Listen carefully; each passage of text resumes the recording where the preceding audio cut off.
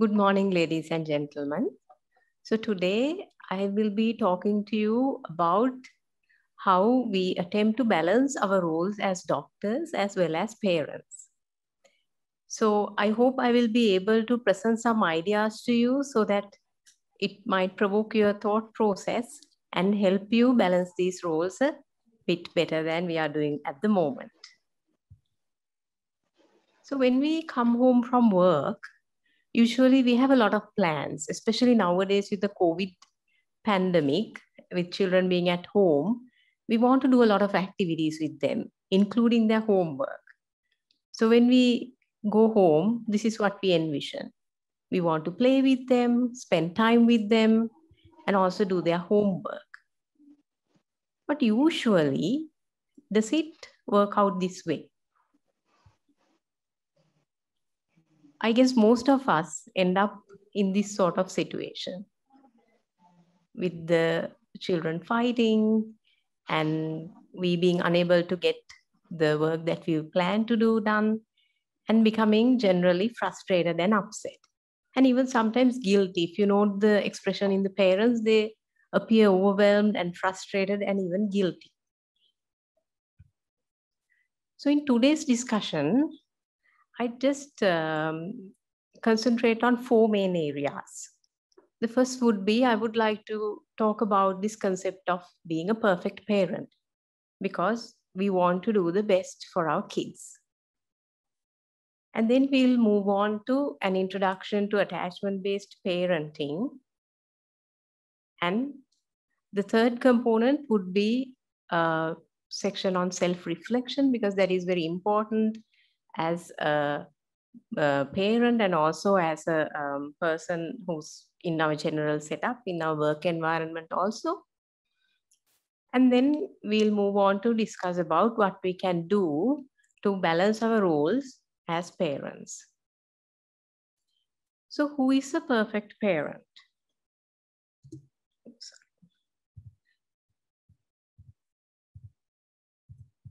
Sorry. So who is a perfect parent? Well, we all want to do the best for our kids. We want them to say all the right things, do all the right things so that they don't get hurt and that they achieve the full potential that they are capable of achieving. And when we get home from work, we want to go from this to possibly this. This is what we fantasize. But is it possible to be a perfect parent? So do you think you are a perfect parent? I guess you wouldn't participate in today's program if you thought you were. So do you know anyone who is a perfect parent? Or do you know of any relationship which is perfect for that matter? So what has been shown is that attempts to become a perfect parent does have its own pitfalls. Because we are modeling perfection. So perfection doesn't actually exist, especially in human relationships. And if we model perfection, if we attempt to model perfection, we are like asking a lot from ourselves and we'll probably end up being very anxious also. And when we are modeling perfection to our children, we are just giving the message to them that perfect relationships exist. And when they grow older, that's what they would expect. And when we are trying to be perfect, when we are very anxious about our performance as parents, we'd be watching our performance rather than looking at our kids and attending to their needs. If you had heard of the story of the centipede attempting to count every step, so that attempt would end in disaster because then the centipede wouldn't be able to walk, obviously.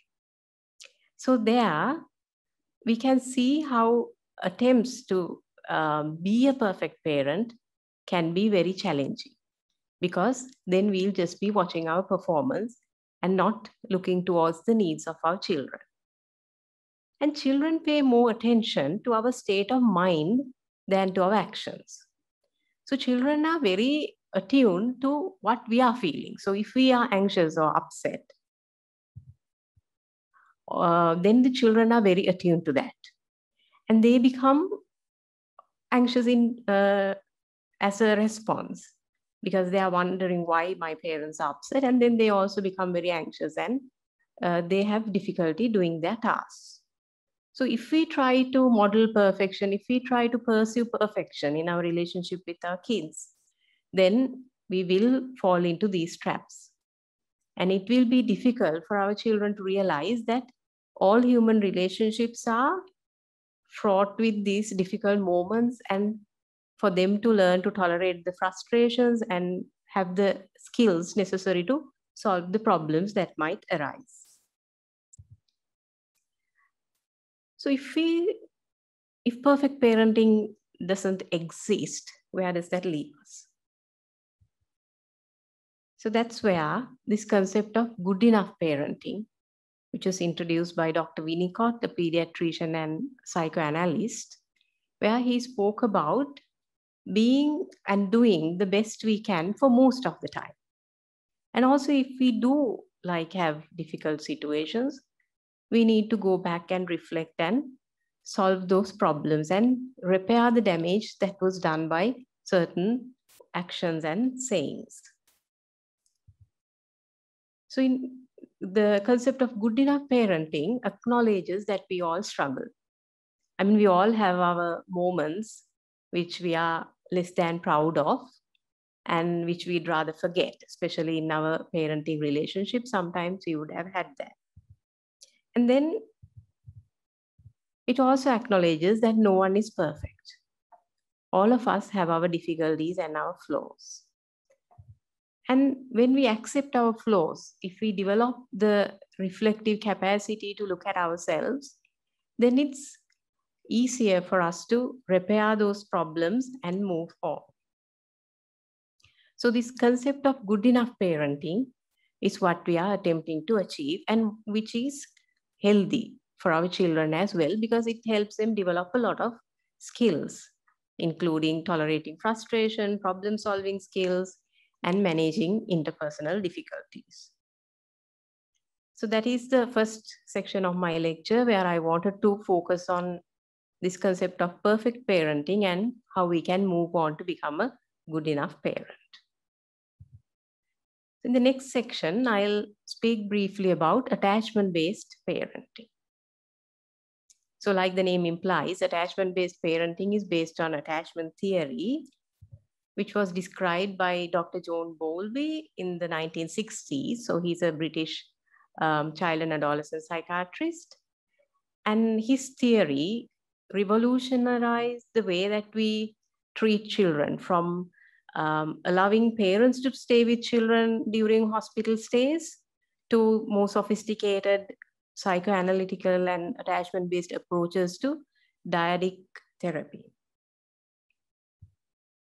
So he described attachment theory as attachment as a lasting psychological connectedness between humans.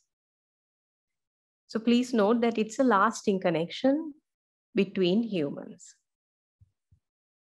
And it's an essential human need. So that was the other thing that he stressed about, because if you have ever seen a child with psychosocial short stature, you would realize how important it is for a child to have that nurturing relationship.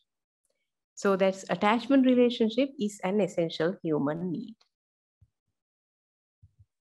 And in the attachment theory, Dr. Bowlby described how this attachment relationship creates a sense of stability and security needed for the child to develop.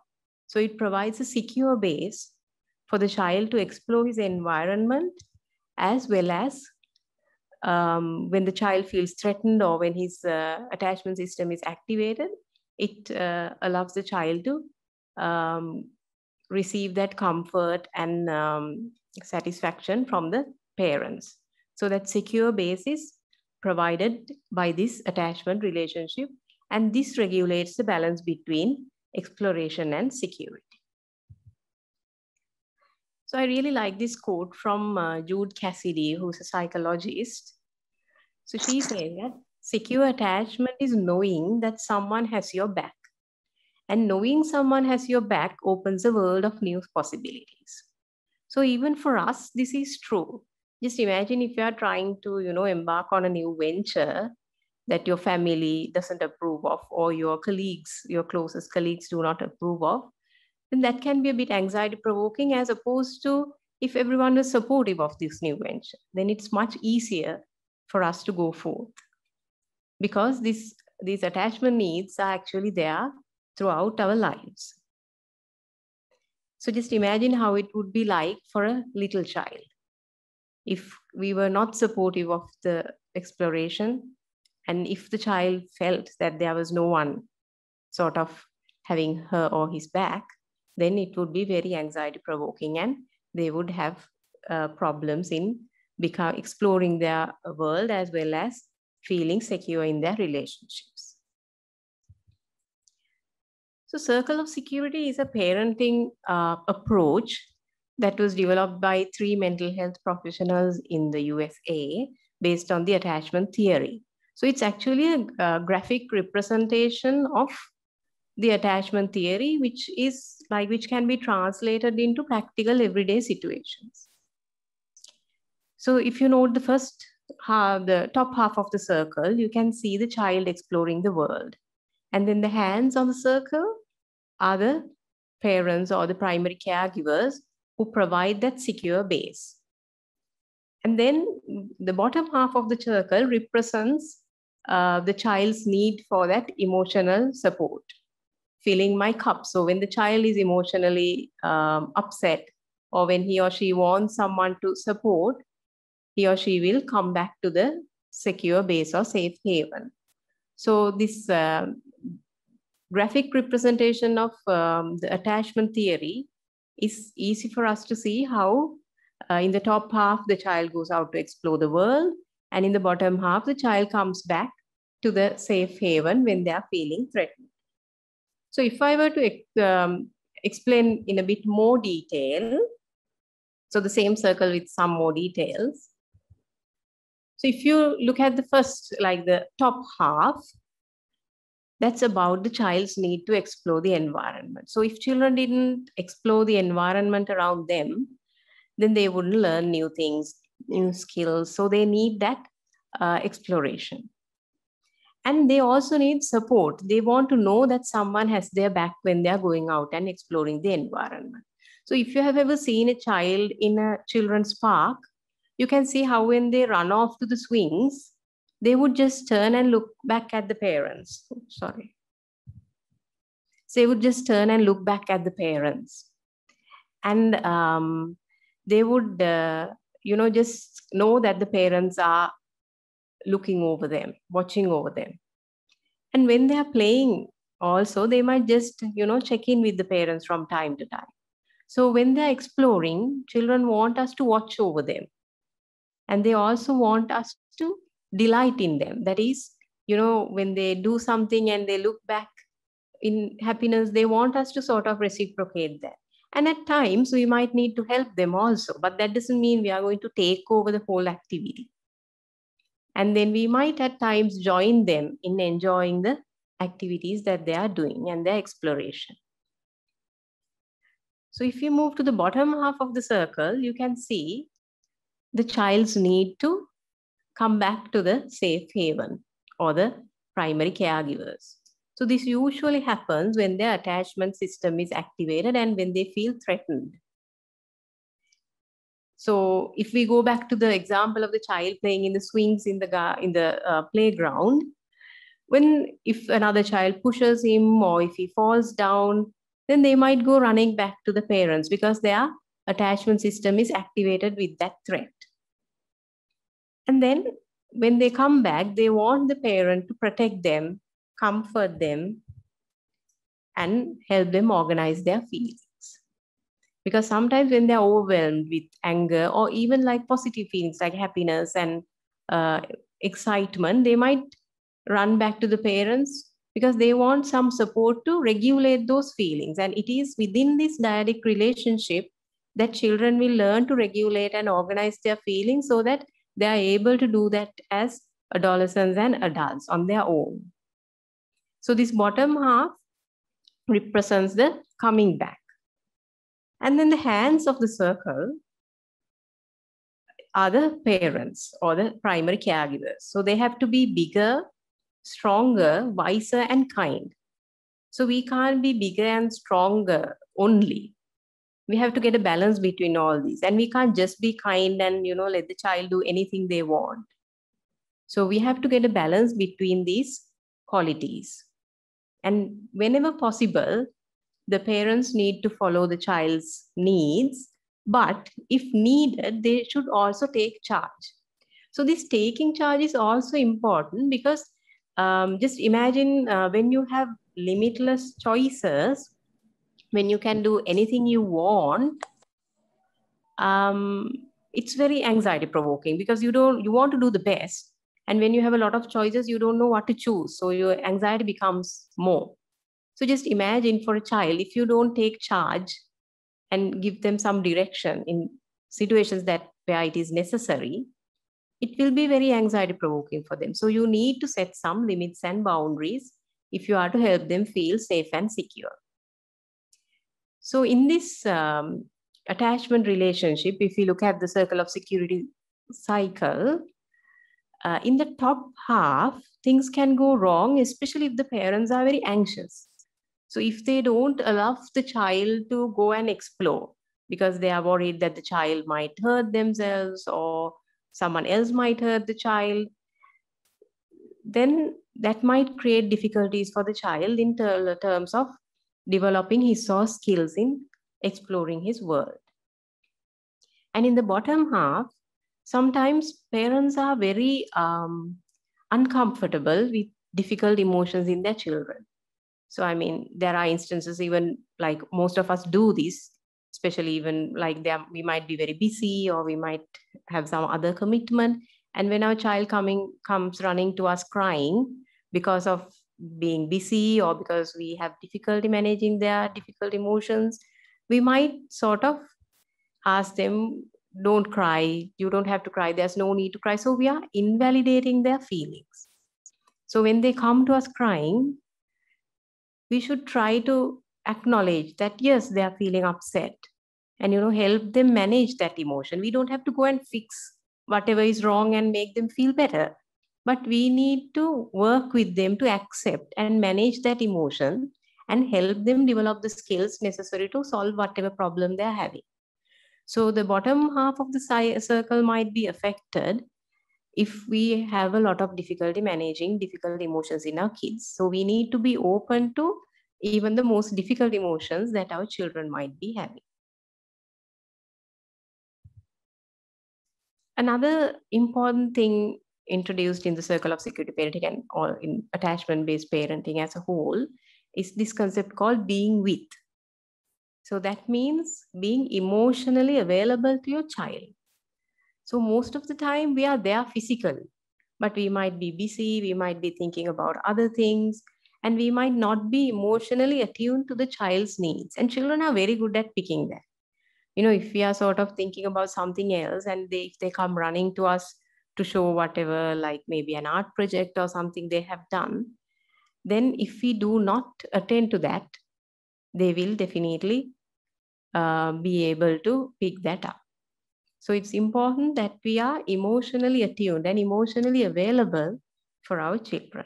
Of course, we can't be 100% available all the time, but we have to try to do this as much as possible. And another concept and another thought that I want to introduce is that a child's behavior is a way of communicating a need.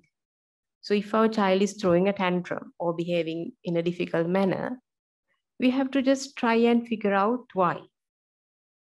It's often quoted that children are just, behaving badly to get attention. But why do they need attention?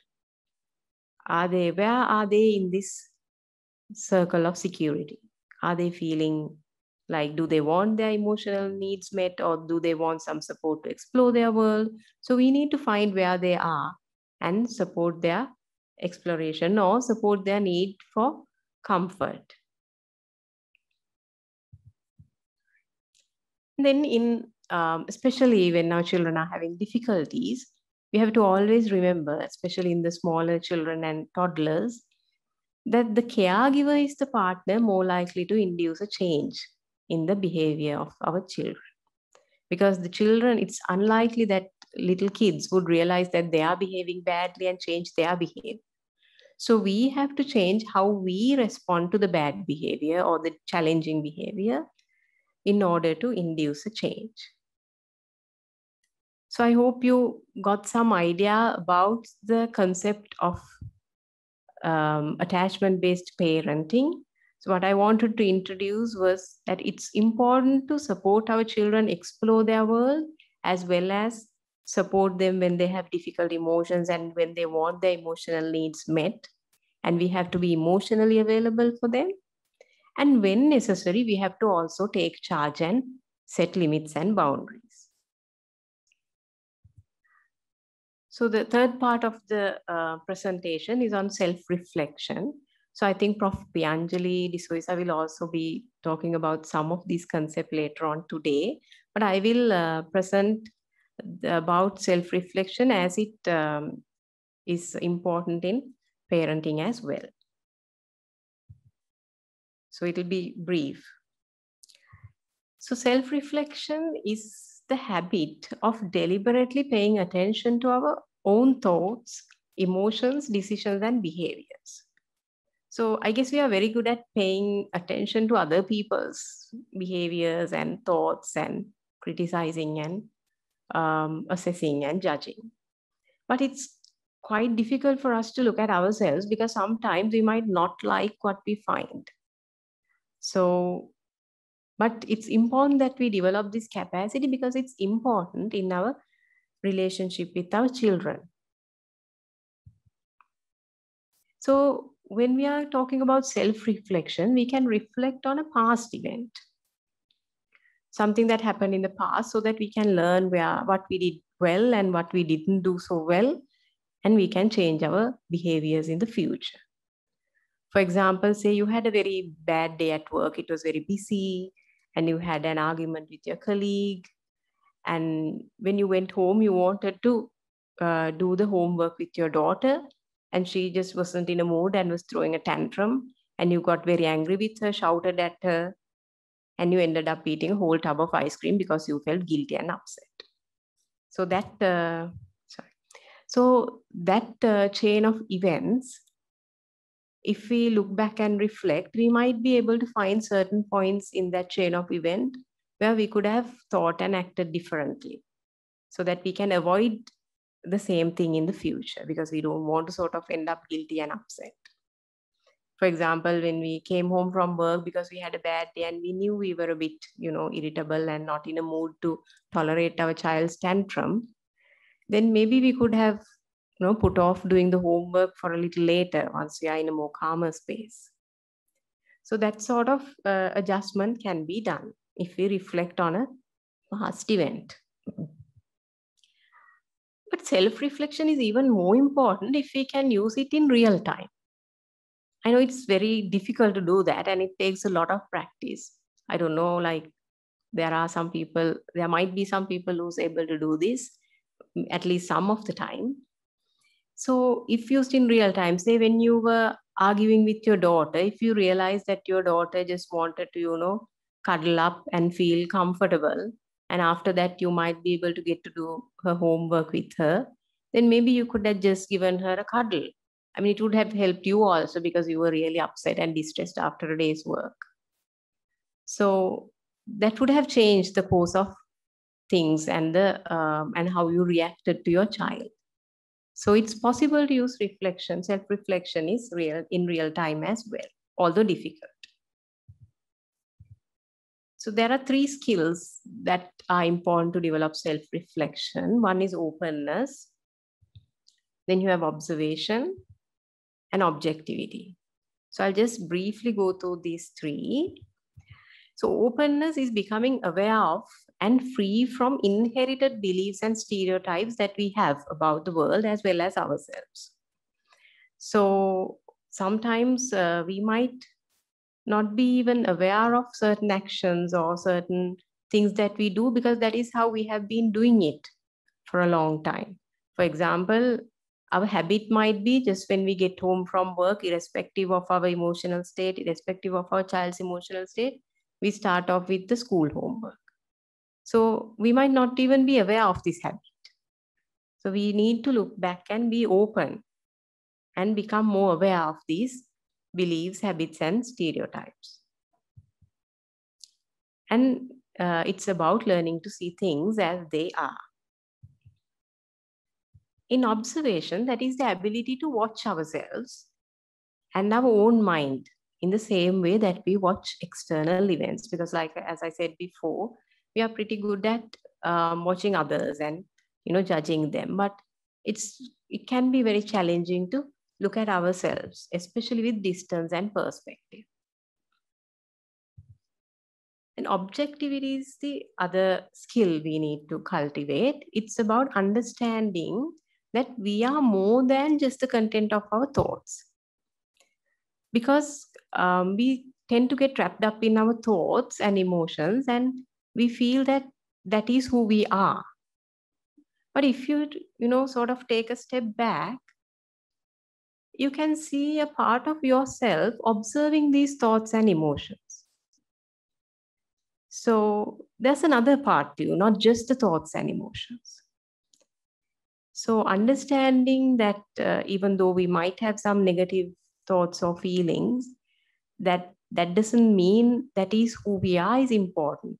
I mean, an example would be, say, a person with if you have ever seen someone with an obsessive compulsive disorder, they might have very, certain thoughts that are really not in keeping with who they are. For example, they might have this thought to stab someone, and they might be perfectly calm and, people who are very non-confrontative. But so that shows that we are not just our thoughts. We are much more than that. And realizing this is also helpful when we are developing our self-reflective capacity. So this ability to reflect on our actions and thoughts and emotions would definitely go a long way into managing the difficult emotions that we experience as parents. And self-care is also important as parents, because unless we are in a good space mentally and physically, it's difficult for us to sort of care for someone else, let alone a little human being who's always demanding our attention and care. So we have to focus on ourselves as well, especially in these times of difficulty, to develop optimal mental and physical well-being. So the last section of my presentation is doctors as parents. So I came across some interesting studies. So there was this study done in Canada among physician parents in 2009. And they spoke about the things that the female and male physicians have expressed. So female physicians have said that they had to spend more time on childcare and domestic activities, and they have expressed a sense of guilt about their performances as both mothers and doctors. Male physicians have also expressed regret about the lack of time they have with their family. So they have expressed that lack of time is a problem. And they have also said that they relied on female partners for family responsibilities. And few have said that they have positive physician-parent role models. By positive physician-parent role models, I mean they have meant like senior clinicians or senior colleagues who are also parents, who are able to support and mentor younger physicians who are trying to balance these roles as parents and doctors. So what is the situation in Sri Lanka? I couldn't find any studies specifically addressing the issues that doctors face as parents. But of course, there were studies about burnout and difficulties experienced by doctors, like workload, interpersonal conflicts, administrative issues, lack of personal time, then commitment to studies and examinations, and also vicarious traumatization, because like we see a lot of human suffering day in and day out, And there is a lot of vicarious traumatization, and we do not at the moment have a formal system, unfortunately, to support this sort of issue. And then again, most of our doctors have to travel, like they are living far from their home, so they have these issues as well. And I just wanted to present this small write-up that was done by Dr. Nilanka Wickramasinghe. So this was actually, I found this in the June 2021 newsletter of the Colombo Medical Students Alumni Association. And I got her permission to like put it up in my lecture. So she has expressed how Dr. Mother might feel when, you know, they have these conversations about caring for the children. And I just want you to note some of the words that we had used: ashamed, guilty, and you know how we compare our parenting to parenting of the like other mothers who are not doctors. And then our doubts about whether we are too ambitious, whether we are too selfish because we are sort of going behind our careers and other achievements. So I thought this resonates a lot with what most of us are feeling. And that's why I wanted to just put it up. So with the COVID pandemic, we have had further challenges, like Padma Madam said in the introduction. So there was this article in 2020 which spoke about the added teaching responsibilities that we have as parents now. And then, of course, work hours may have changed. Then due to the COVID infections or quarantine, things might change, and there's a lot of uncertainty. And also there are fears among children of healthcare workers. So we also have had some children presenting with fears and significant anxiety because they were worried about their parents getting the COVID infection. So how can we balance these roles? So from the initial Canadian study that I presented, they had some solutions, like some ideas were presented. So one was part-time work and job sharing. I know this is not available for us here, but with our changing socio-cultural situation and lack of extended family support, I think these might be things that we need to head towards. But of course, proximity to supportive extended family is important. I guess there are some of us who are lucky enough to have that support. And then greater commitment to sharing domestic and childcare responsibilities, and role models and mentors for younger colleagues. Like I mentioned, physician parent role models. So that program might also be something that we can look into, especially if it's formalized, then we could have that added support as younger parents. And then in our setting, some of the things that were discussed to manage burnout among the doctors were stress management and self-care, like I described. And we might also need to prioritize. So we might have to sometimes choose and pick where we are going. And then we might need to let go of our guilt, because like in Lanka's poem, there was that thing about feeling guilty about leaving the children with the nanny. So sometimes we might have to sort of let go of that and compromise our roles, so that compromise in the sense, come to a acceptable compromise between spending time with our kids and our work roles. And then accepting and moving on is important, because sometimes when we have difficulty accepting certain things, like if we are too guilty, or if we don't think we are doing enough for our children, we might become really anxious and be unable to function well in either role. And like I mentioned, learning to reflect on our own feelings and actions goes a long way. So during the COVID pandemic, there are also other things we can do, which we can do at other times also, but it's even more important now. So routine and planning are important, because routine gives the child a sense of security. Because when we are really anxious, if we have to do routine things, that gives us a sense of security. And if there's a routine at home, that helps the child a lot.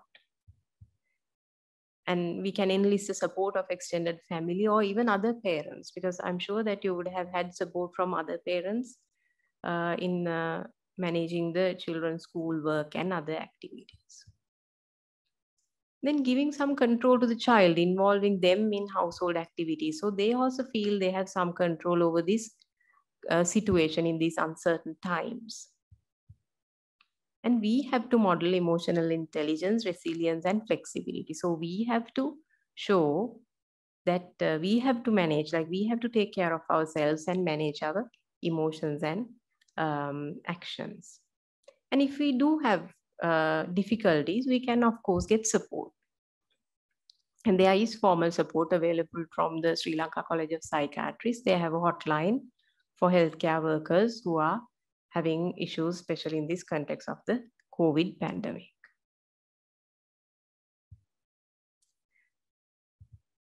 So I just wanted to present another couple of thoughts. One is on overprotectiveness and neglect. I know we feel like protecting our children because we want the best for them, and we don't want them to like experience certain suffering that we have experienced. So we try to really protect them and shield them from these negative influences. But like I mentioned before, unless they experience these problems and these conflicts, they will not develop the necessary skills for resilience as well as problem solving. So we need to balance this overprotectiveness and also neglect. Sometimes we might be very busy that we are not available emotionally, especially for our children. So that's also something we need to avoid, because if children don't feel supported, then they are unable to develop skills in emotional regulation and also self-confidence. So if we go back to the circle of security representation, the overprotectiveness especially comes up in the upper half of the circle, where the parents might not allow the child to explore because they are very overprotective. They don't want any harm to come to the child. And the lower half of the circle is where when they come back, the parents might not be emotionally available. I mean, neglect is also a component of the upper half, because even when children are going out to explore, they want someone to watch their back. So if we are not there, if we are neglectful, that part is also compromised. So on the one hand, we want to give everything to our child. And because we have seen a lot of child abuse, accidents, illnesses in children, we try to protect our children. So we might go a bit overboard on that sometimes. On the other hand, because we are busy, we might not have emotionally, like we might not have enough time to be emotionally available for the kids. And then we might also like spend money rather than time with our children out of guilt and feeling that we are not doing enough for them.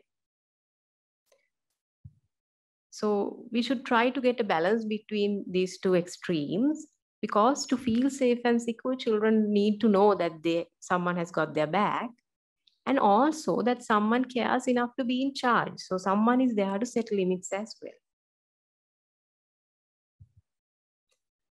And I thought I'll present this paragraph from Circle of Security Parenting because I think it's very important.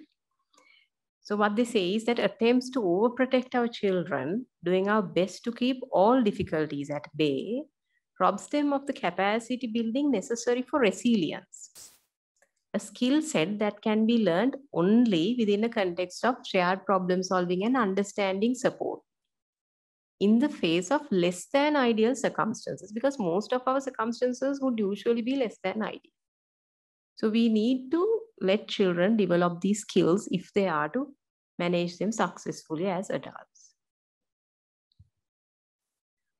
Then finally, I want to just mention briefly about high expectations and competition. I guess as doctor parents, we do have certain expectations from our kids. We want them to do well in their studies, and even from schools, the culture is that they expect children of doctors to do well. And nowadays, the academic performance is not the only thing.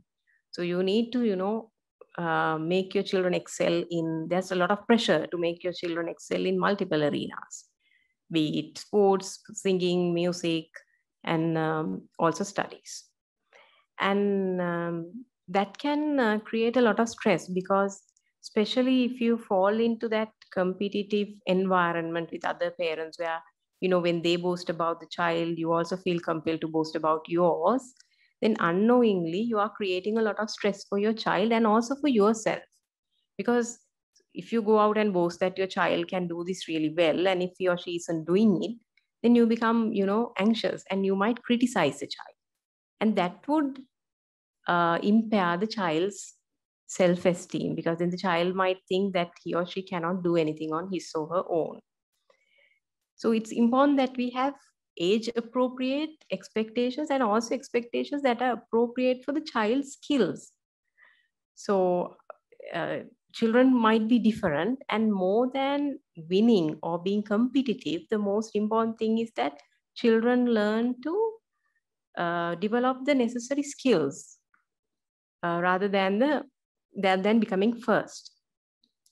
And if we try to remove ourselves from this competitive environment, we are also fostering in our children the ability to be happy about other people's achievements.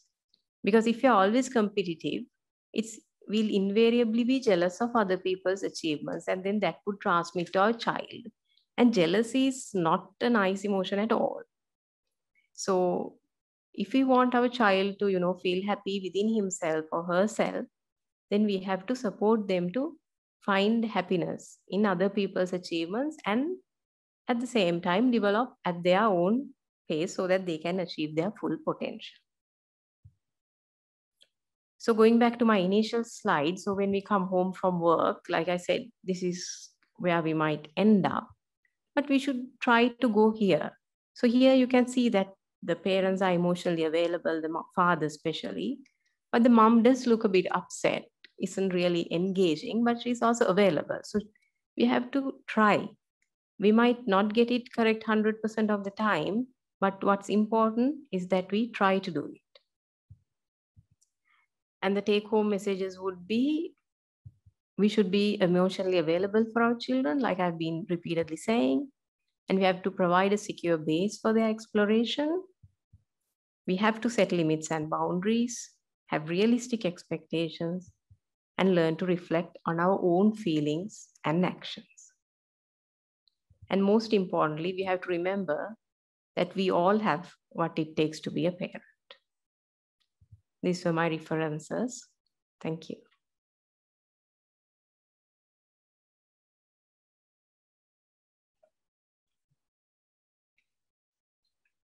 Thank you very much. Thank you for that excellent presentation. May I pose you a question on nowadays the problem that faces both parents and children with regard to schooling.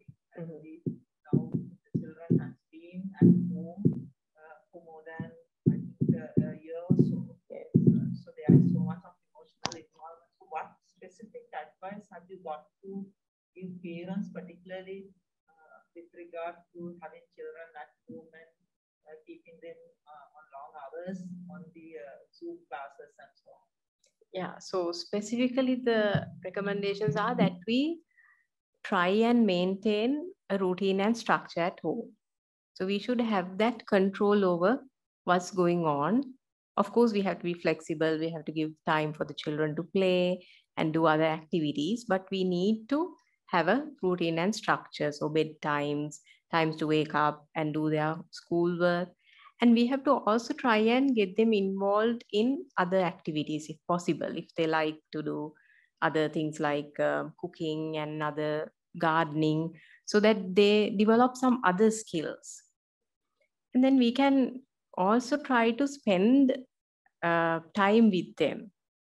We might need to make a specific arrangement for that sometimes because of the changing schedules and all, but we have to make a conscious effort, because now they are just stuck at home, especially during these significant restrictions in traveling.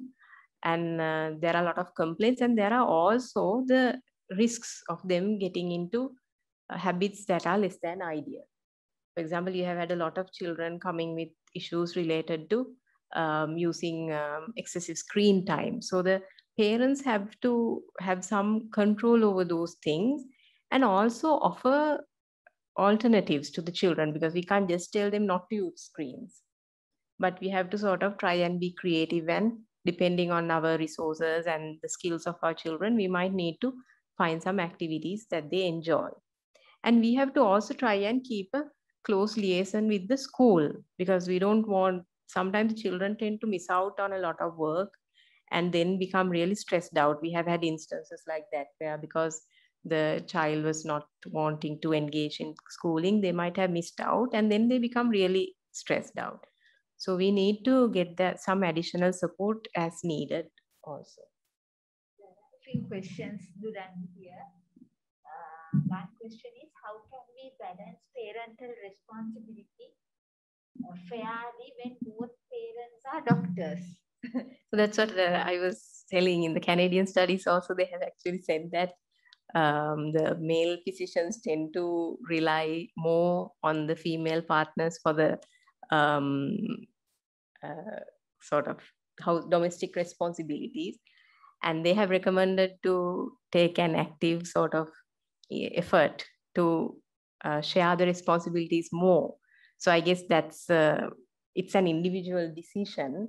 So, but it's also important that both partners respect each other and come to a compromise. And because the children belong to both partners, so it's important that they try and come to a compromise where they are able to support their children.